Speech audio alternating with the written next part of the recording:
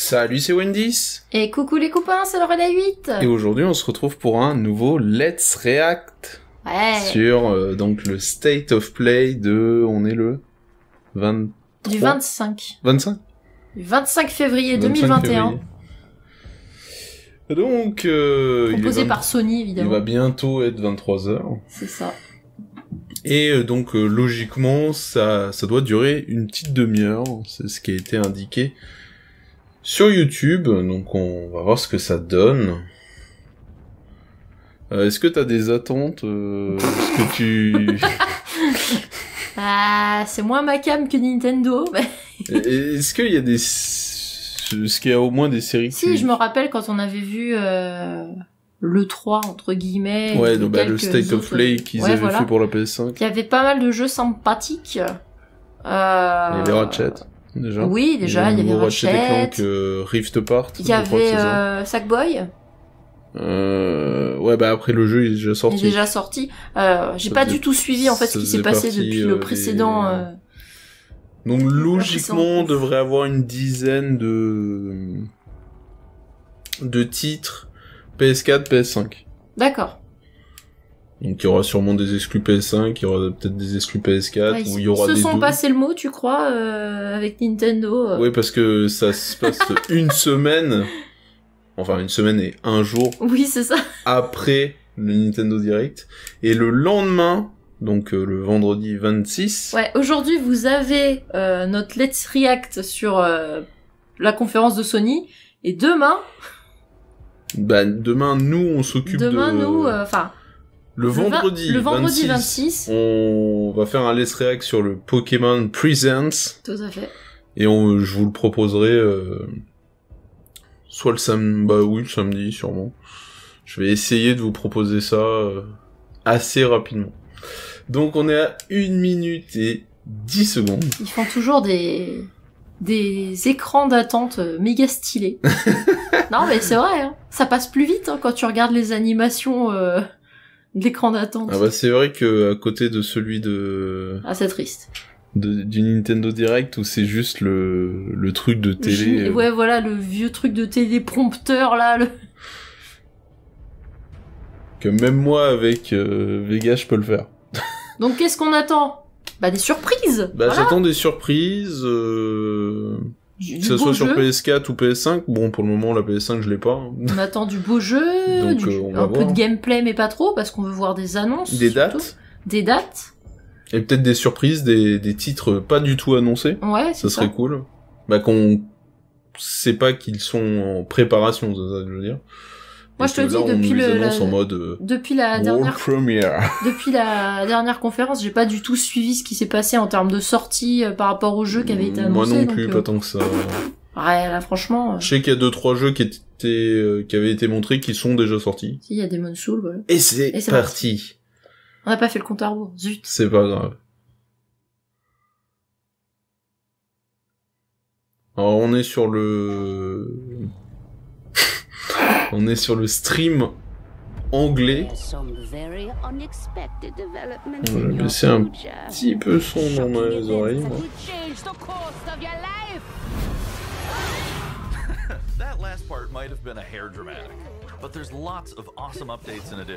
Donc bah Crash Bandicoot 4 sur PS5. Ça avait été annoncé il y a 1 ou 2 semaines que ça allait sortir.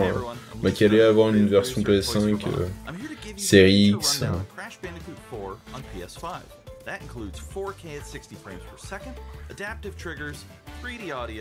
Donc voilà, le jeu il est en 4K et en 60 FPS constant. Ce jeu est beau. Le jeu est très beau, ouais. J'aime beaucoup ce qu'ils ont fait avec Ils ont tellement bien bossé sur les expressions et tout. Le remake de la trilogie était vraiment ouf, je trouve déjà. Mais c'est vrai que ce 4e épisode... Et si tu as la version PS4, si tu joues sur PS5, t'as automatiquement une mise à jour qui passera le jeu en version PS5. Donc ça c'est cool en vrai. Donc ça sort le 12 mars pour la version PS5. Alors, je ne sais plus comment s'appelle ce jeu.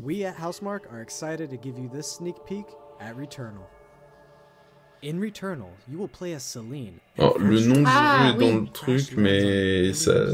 les sous-titres galèrent.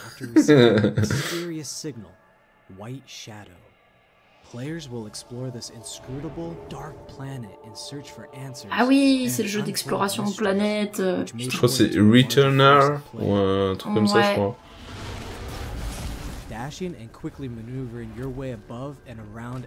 Ça a l'air d'être une sorte de... un petit peu de gameplay, c'est cool. De TPS, ça fait un peu...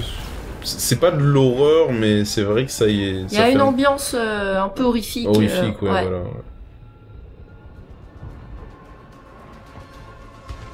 Waouh. C'est très nerveux, en tout cas.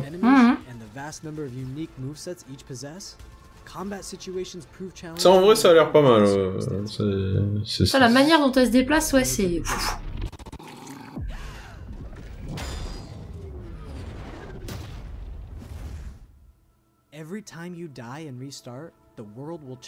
Les sous-titres qui arrivent après que la phrase elle soit passée, quoi. Ouais, oh, c'est les sous-titres c'est le live hein, qui déconnent un peu. C'est les aléas du direct. C'est ça. Donc si je comprends bien, en fait il y a une sorte de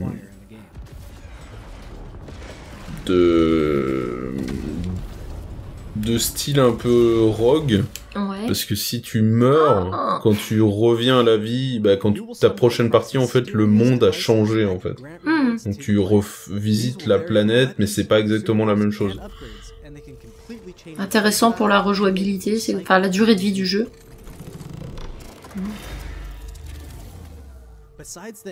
Okay.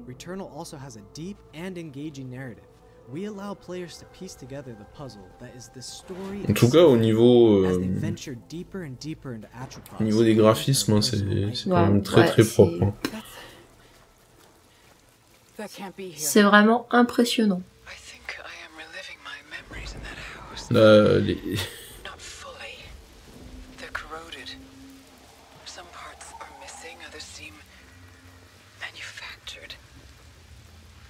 Ouais, des fois les sous-titres ont vraiment du mal. Hein.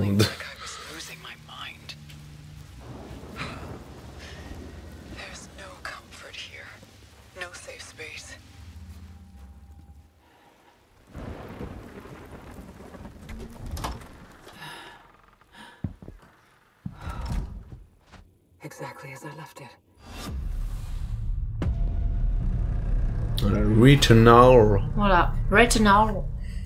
30 avril. Le 30 avril, bon bah... Bah ça arrive. Ça s'approche rapidement. En fait, le seul truc qui manque, c'est les PS5. Hein. Très bonne blague, ça, dis donc. Donc ça, c'est le jeu de balle aux prisonniers qu'on a vu... Chez Nintendo. Chez Nintendo, donc du dodgeball. Ouais. Mais bon, c'est de la balle aux prisonniers. Hein. Ouais, voilà. Donc Knockout City. Ça, en vrai, c'est à voir. Faut voir si c'est un jeu... Je pense que ça sera un jeu gratuit avec peut-être des achats in-game. Je pense. En tout cas, c'est le style de jeu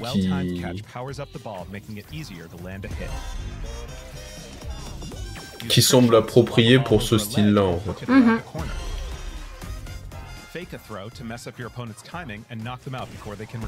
Après, c'est toujours pareil. Est-ce qu'il sera plus agréable de le prendre côté Nintendo sur la Switch ou côté PS4 ou alors PS4, PS5 côté PC, parce que j'imagine que le jeu sortira sur PC aussi.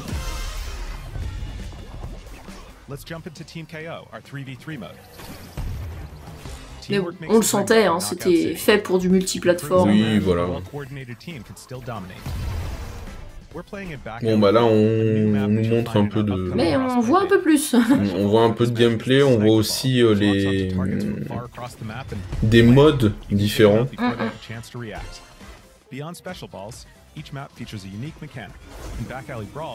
Wow. D'accord. Stylé.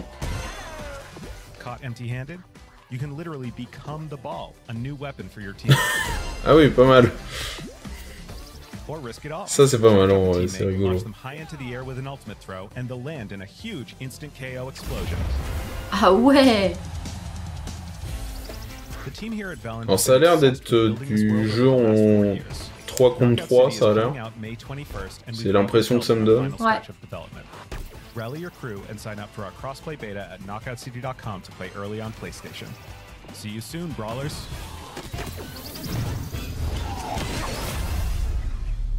Donc on peut rejoindre la bêta en allant sur knockoutcity.com. Donc c'est Electronic Arts qui... Est-ce que t'as envie de tenter C'est à voir, ça à essayer pour voir si ça peut être sympathique comme jeu.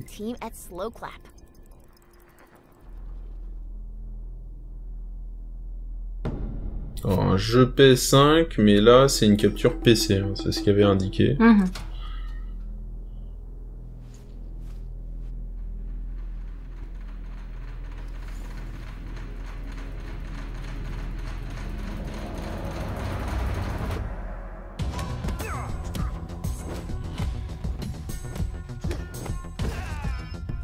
Jackie Chan The Video Game? Ouais, c'est ça, on dirait des... C'est vrai qu'on dirait un peu ces films, les films de Jackie Chan, en mode... faut utiliser le décor, tout ce qui nous entoure pour se battre.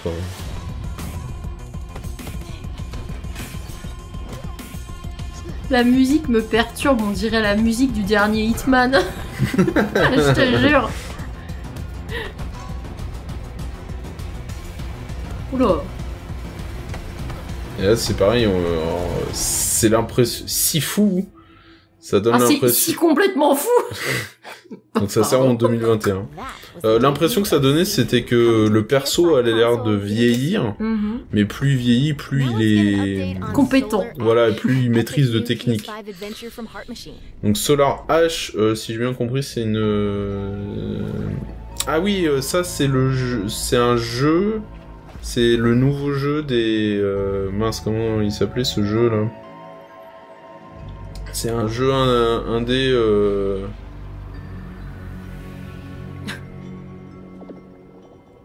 Là, il y a... Bonjour Monsieur Preston. J'avais peur qu'il n'y ait pas de bonjour sur cette vidéo. C'est très sympa ce petit décor. Je sais plus c'est quoi leur précédent jeu. Un logo qui claque déjà. Je sais plus c'est quoi le nom de leur ancien jeu.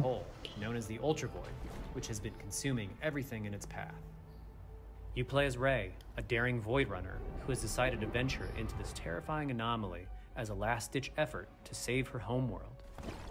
Ray is extremely agile, able to speed across the world with abilities akin to skating. On the ashen clouds, c'est très coloré. Et ça aussi c'est nerveux. C'est très nerveux. Ça... Bon, déjà il y a de la plateforme, il y a du combat, ça a l'air.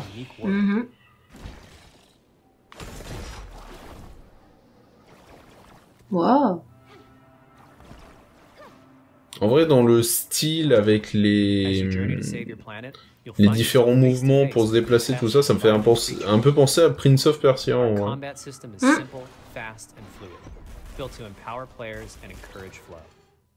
Oui, c'est vrai, oui.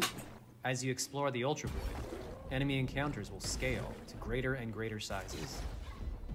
Some of these creatures require speed and precise timing to defeat. Ouais, cette palette de couleurs me fait penser à No Man's Sky. Ouais, un peu, oui. Oh. Oh, pou. Fond du fluo. C'est pas vrai. Wretched, starved beasts that hold the key to her quest.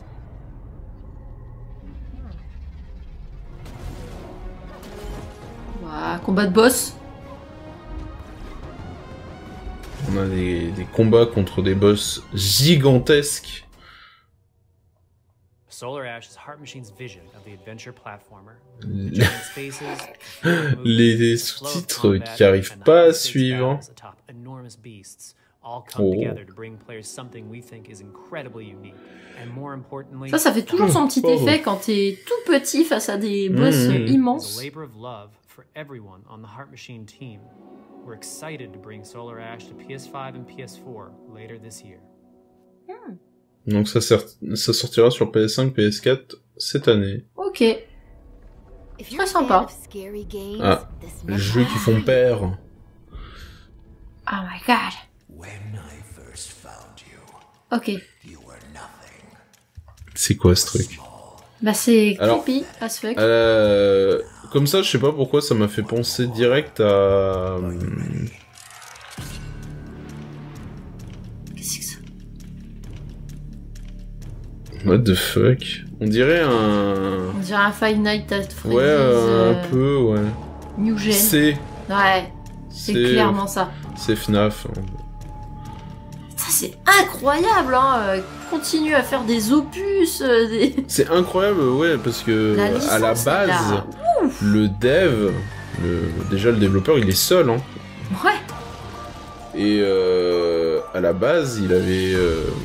quand il avait sorti Five Nights at Freddy, le premier, il comptait pas faire d'autres jeux. Ah ouais. C'est juste que le jeu a tellement fonctionné à l'époque. Ça a fait un carton instantané. Et depuis, on a eu combien de jeux ? Il semblerait que là, on est plus dans... Là, on est vraiment dans un complexe et qu'on peut se déplacer, en fait.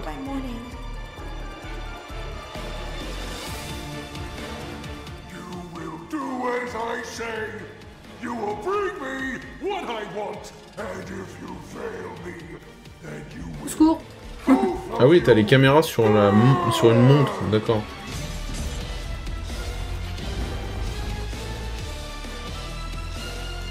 Je m'attends à qu'il y ait un screamer à un moment.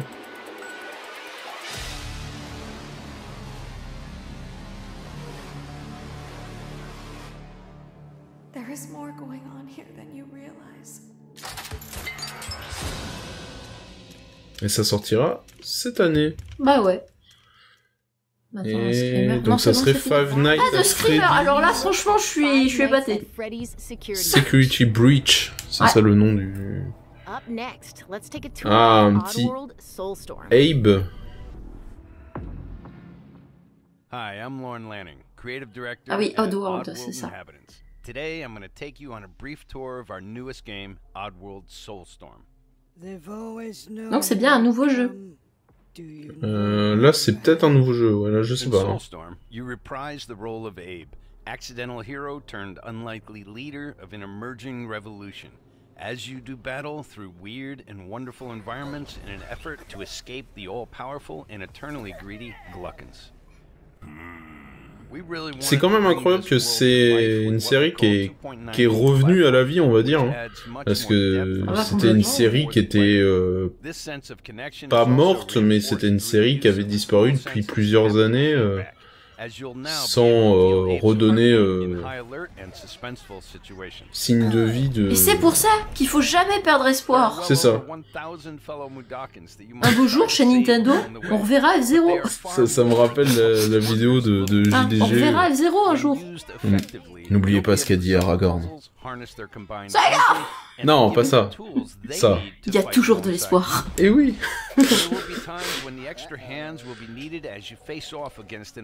Bon, en tout cas, c'est très très beau. Hein. Je sais que le remake du 1, il était aussi vraiment magnifique. Et en plus, il proposait des choses que... En fait, il y a deux jeux.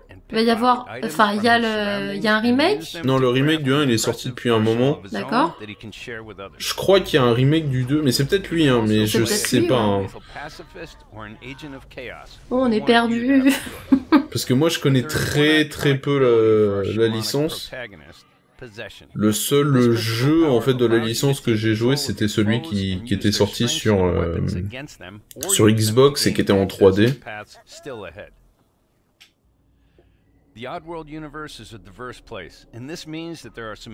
Je pars dans l'idée que ça c'est le remake du 2, mais pas sûr.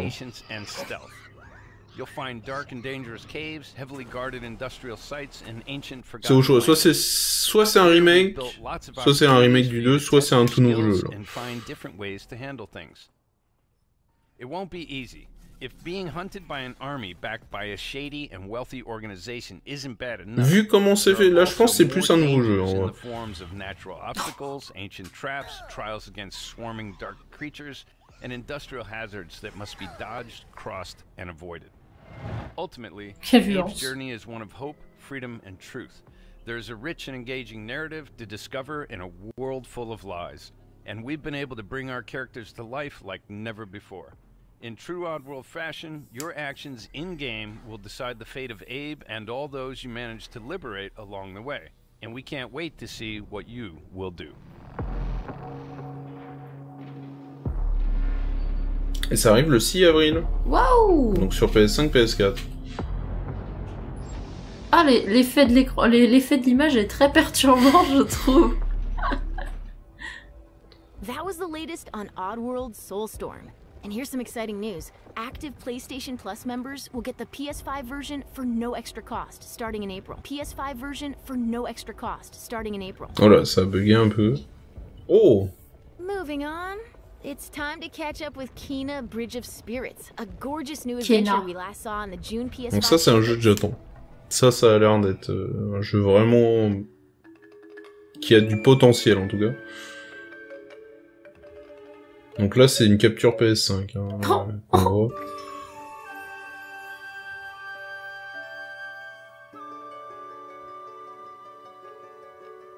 Alors oui, vous êtes bien face à un jeu vidéo. Oui, parce que c'est ce qu'on s'était dit la première fois. Et non, le prochain Ghibli.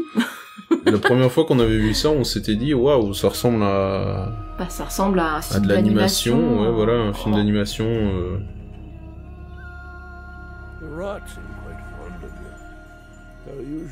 Là, tu sens qu'il y a du talent. Hein.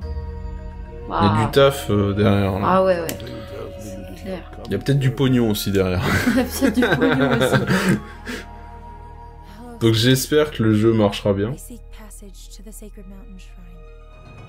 Mais en tout cas, de ce qu'on avait vu, le petit trailer qu'on avait vu, ça avait l'air vraiment bien. Ça avait l'air vraiment pas mal. Hein. Ça, je mets un gros plus sur le jeu. Ça, c'est un cœur. C'est un cœur, c'est ça.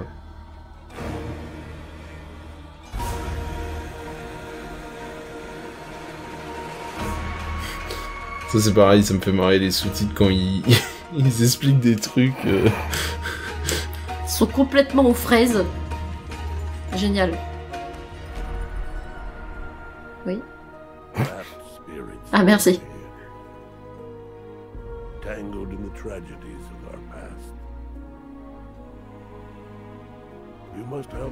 En tout cas, le jeu, il sera magnifique. Hein.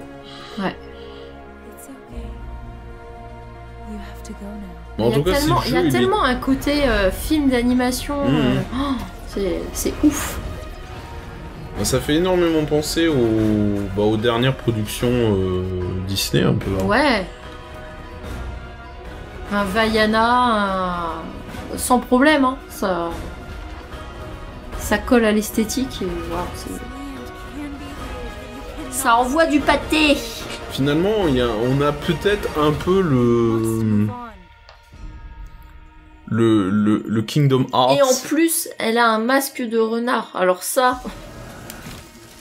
C'est un peu comme ce qu'avait fait Kingdom Hearts 3, hein, avec les graphes quand il était sorti. Hein.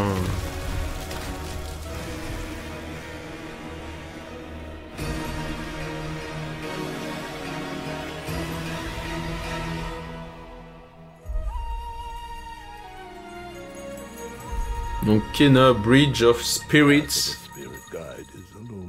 Et donc c'est pour PS5, PS4 et ça arrivera le 24 août. L'outre. Le 24 août. Deathloop, ça regardez l'enthousiasme. Ça j'attends d'en savoir plus parce que c'est vraiment un des jeux que j'attends le plus en ce début d'année, je pense. C'est ce qui t'avait le plus intrigué. Ce mélange Bioshock, Dishonored, avec le fait déjà vu. Waouh. En plus, ce petit style années 60. Ouais, années 60-70, ouais. pareil avec la musique, le film un peu à la James Bond. Finalement.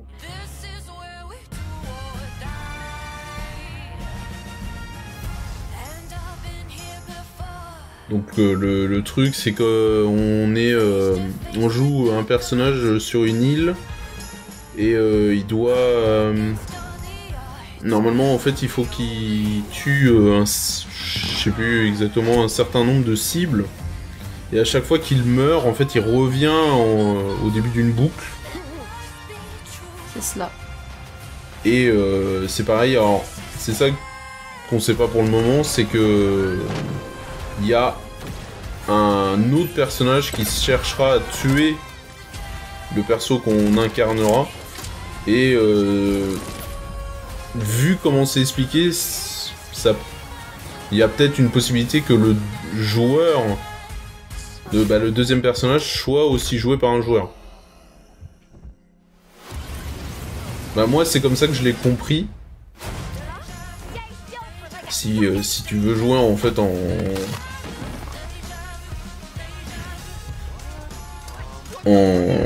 online, j'imagine, mais après j'imagine que ça va être peut-être une intelligence artificielle qui apprendra en fait à chaque fois par rapport à votre façon de jouer peut-être. Ouais, ça peut être ça, ouais. Ça fait très James Bond. Mais en tout cas, ça c'est un jeu qui m'intéresse énormément. Dès la première fois qu'on l'a vu, ce jeu, ça m'a direct attiré.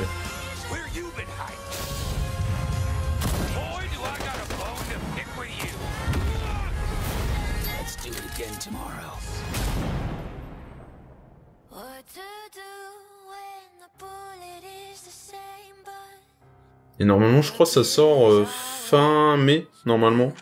Je crois que ça sort le 21 ou 22 mai, je crois, hein, normalement.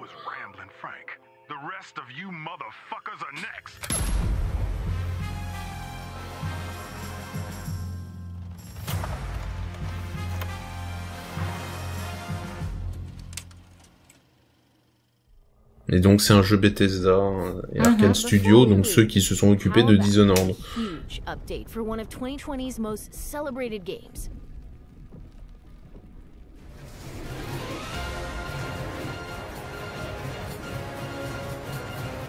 Donc Final Fantasy Remake, donc j'imagine que ça va être des jeux avec qui ressortent sur PS5 ou alors c'est des jeux qui vont avoir une mise à jour PS5, comme ça tu peux jouer en version améliorée, j'imagine, je pense.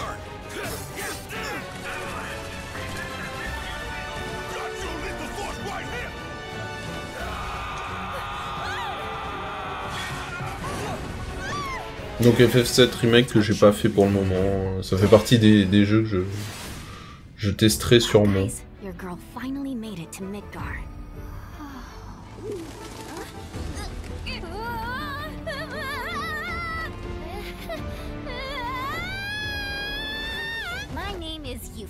Materia Hunter and Elite Special Forces operative for the new Wutai government. We'll prove to our common enemy that Wutai is not to be trifled with. Members of Avalanche, we got this. I'm back. Ah, there you are. Someone's been expecting you. What took you? Sorry about that.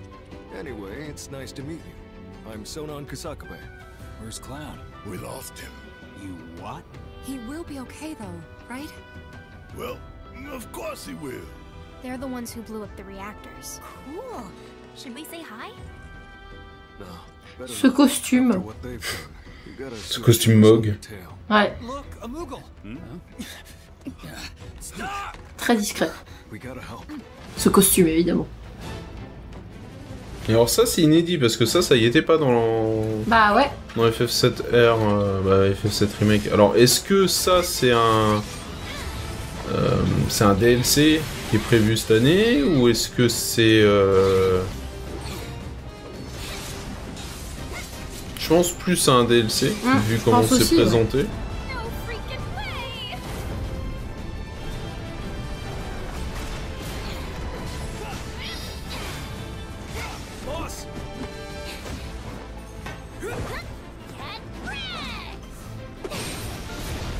guys should probably get moving. Got it. Whatever it is they're planning, you're better off out of it. They deserve what's coming to them. Yeah, they do. But I'm not your sister. There you are. Who are these jerks? No clue. It just appeared.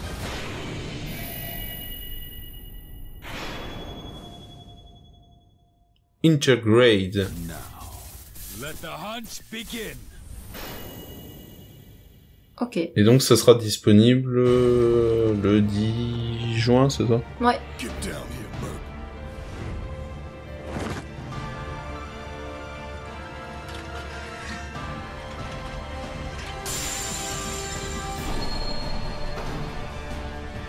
Les graphismes de la PlayStation 5, regardez. Ouais, on voit que c'est plus fin quand même. Niveau des éclairages, je crois que c'est surtout les éclairages qui sont vraiment meilleurs.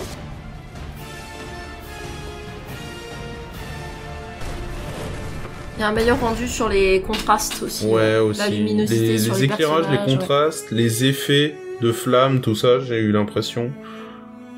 Les reflets aussi, je pense. Mais déjà, le jeu sur PS4, il était vraiment beau. Hein. Ah, le fameux... la fameuse scène de danse. Hein. Ce look. Ah ouais. Là, il y avait des vraies différences de couleurs, là. Après, c'est pareil, j'imagine qu'il y a des retouches hein, sur certains environnements. Peut-être qu'il y a des trucs qu'ils ont préféré refaire sur la version PS5.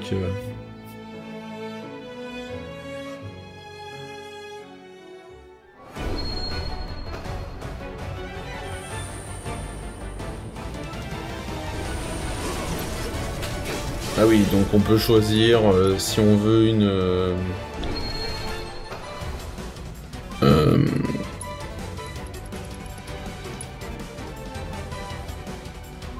Ah oui, le chargement, c'est ouf comment ça... Le fameux mode photo. Donc aussi on peut choisir entre un mode graphisme ou un mode performance.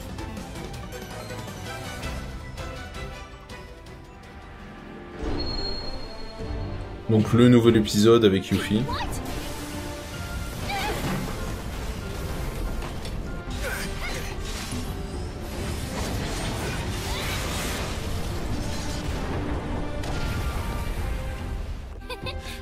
You see that?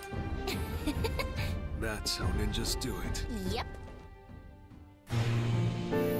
Donc Final Fantasy VII Remake, Intergrade.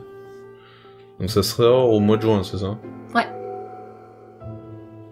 Et donc si vous avez une version PS4, vous pouvez l'upgrade en version PS5 gratuitement. Voilà, c'est ça. Et vous pouvez même récupérer votre sauvegarde. Et c'est donc disponible dans le monde entier. That was the reveal of Final Fantasy VII Remake Intergrade, coming to the PS5 console later this year. And that's our show. Et c'est fini. Et c'est fini. For what's to come in 2021. See you next time.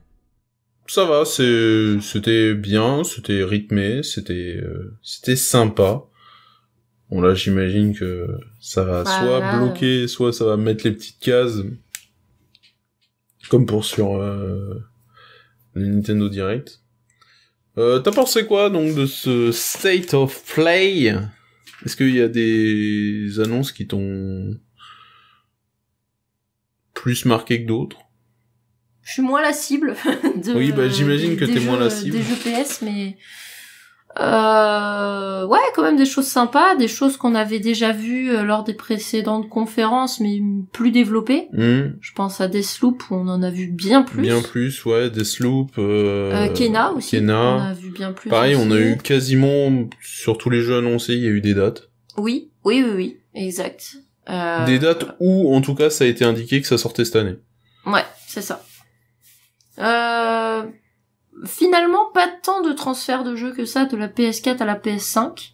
Non, ouais, après, c'est les jeux qui... Ouais, voilà. Donc... Quand ils les ressortent en version PS5, souvent, ils t'annoncent que là, tu peux... Oula, du calme. Calme-toi, ça va bien se passer. Ils t'annoncent que la version... Je vais me mettre comme ça, hop. Il t'annonce que la version PS4, elle est transférable sur PS5 directement, comme ça tu peux récupérer tes saves, tes sauvegardes. Donc c'est plutôt pas mal. Moi je retiens surtout Deathloop, Kena, c'est ça? Oui. Le FF7, parce que okay. moi je l'ai pas fait. Le contenu avec Yuffie te botte. Ça a l'air pas mal. En vrai... Vu que j'ai pas le jeu et que je l'ai pas fait, je pense que je prendrais sûrement cette version-là sur PS5, le jour où j'aurai une PS5. Qu'est-ce qu'il y a eu au début aussi? Il y a eu le Crash Bandicoot 4 qui est ressorti sur PS5, mais ça a été annoncé il y a 1 ou 2 semaines environ, ça avait été annoncé. Donc pas vraiment de surprise. Que même il sortait sur Switch aussi. Il y a le Five Nights at Freddy's. Ah oui, alors ça c'est surprise, parce que ça c'était pas du tout attendu, pas du tout annoncé, il y avait... Alors peut-être qu'il y avait des indices pour les gros fans, peut-être qu'il y avait déjà des gens qui se doutaient qu'il y avait un nouveau jeu. Mais en plus c'est un nouveau jeu, et en plus ça a l'air de vraiment se renouveler par rapport à... En tout cas, moi, tout ce que j'ai vu de ce que je connais, moi, de la série de façon externe, ça a l'air de vraiment se renouveler de ouf. Ça a l'air de changer complètement de perspective. Parce qu'on est vraiment dans l'idée que là, le gardien, parce que bon, les Five Nights at Freddy's originaux, donc la série de base, c'était toujours le gardien de nuit qui restait dans une pièce, fallait qu'il se protège selon ce que le jeu te proposait. Dans le premier jeu, on pouvait fermer les portes, on regardait les caméras. Dans le deuxième, fallait porter un masque et fallait éclairer les bouches d'aération ou l'entrée. Dans le 3, dans le troisième, je sais plus. Le troisième, c'était un truc où il fallait en fait, je crois, fallait bloquer en fait les aérations avec les ventilations pour empêcher que le monstre arrive sur toi. Et le quatrième, il y avait déjà plus une idée d'aller se déplacer, de faire des interactions, et tu pouvais te faire attaquer, il fallait rester discret sur certains moments. D'accord, ok. Mais là, ça a l'air vraiment que le jeu, en fait, tu te balades dans le... Excusez-moi, j'arrête pas de bailler. Dans le restaurant, parce que logiquement, souvent, c'est un resto. Là, je sais pas, on aurait dit plutôt une sorte de parc d'attractions. Ouais, c'est vrai. Ou grand magasin, quoi. Ouais, ou même un centre commercial. Ça donnait cette impression. Et vraiment, l'idée on peut se déplacer. Moi, j'ai l'impression que ça va...